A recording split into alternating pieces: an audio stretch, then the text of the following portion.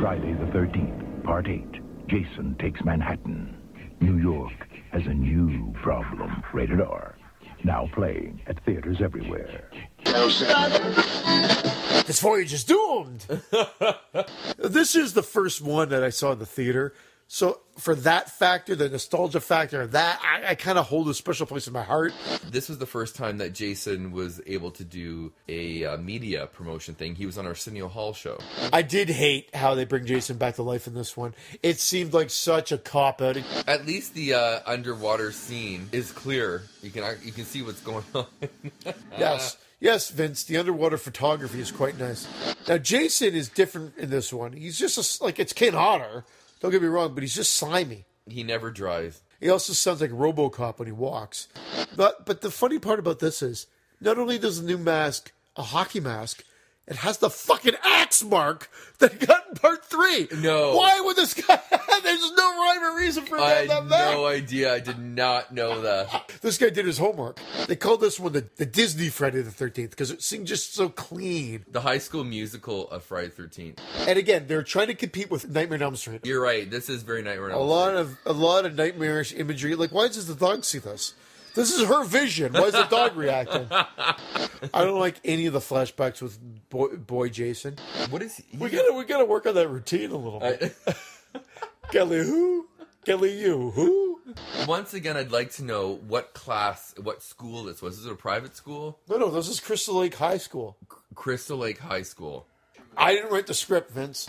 Let's do the chronology. So 1980, he comes alive. Part 2 is 5 years later. Part 3 is a day later. Part 4 is a day later or a week later, whatever. Yeah. It's all 1985. And then Part 5, you'd have to say it's about maybe 5 years later.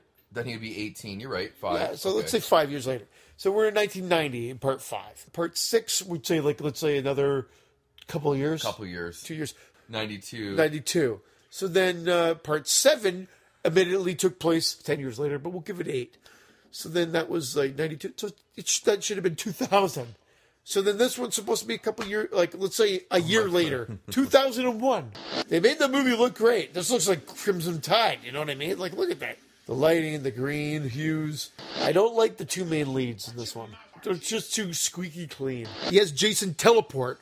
It's just bad direction here. I think he was trying to make it look like... Jason's everywhere. Oh, okay, she's being strangled, which is apparently the only time in any Friday the 13th that Jason actually strangles someone to death. Like Julius goes, I'm not taking anything.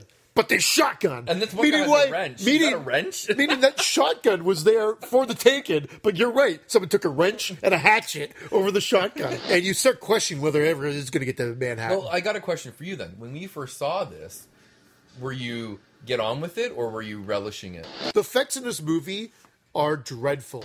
Yeah, how did the dog get there? Okay, so the dog just pops up in the escape pod, too. In the boat, sorry. Julius is just too excited now. I think this is ADR. We're here! We're in New York City! Jason's a hero there. So you are cheering for him at this point. There is zero indication that they've been through anything. No. There's not one scar, not one smudge. No, this could have been filmed at the beginning of the movie. Oh, totally. If electricity can bring him back, electricity should not be able to kill him.